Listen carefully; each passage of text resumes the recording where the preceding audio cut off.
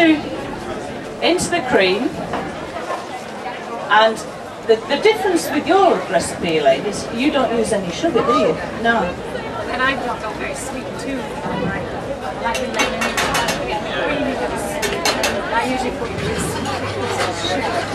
So I've got my lemon in there, and it's coming to the boil. I've got my lemon juice, that goes in as well. And then the last thing is the honey. Here we go.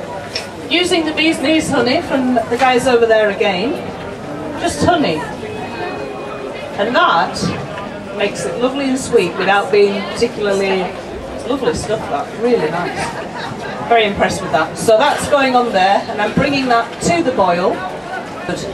It's absolutely wonderful to be here in Malton. I think the weather's been really, really kind to us. The town is looking sensational, and it's lovely to see the place doing so well.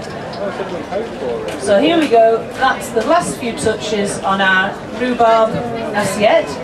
So 3 tastes of Yorkshire from delicious Yorkshire. Thank you.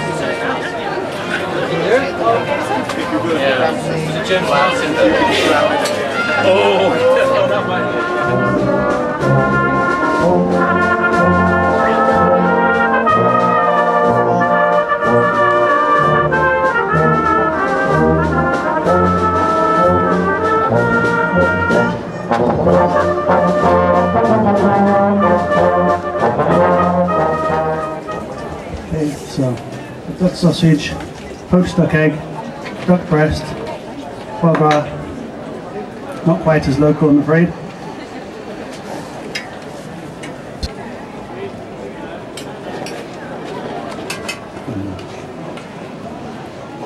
Thank you. Chive flour, dill, oregano. I think that'll do. Okay, so that's the plate of duck with the red Duke of York potato and the Yorkshire sauce. Okay.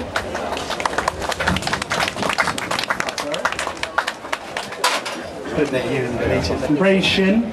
Obviously we've braised this up beforehand because we're not going to have half an hour standing around waiting for this to raise. It takes about 6 hours. Some root vegetables, Sotheby's beer, the boys in the corner there, having a beer festival.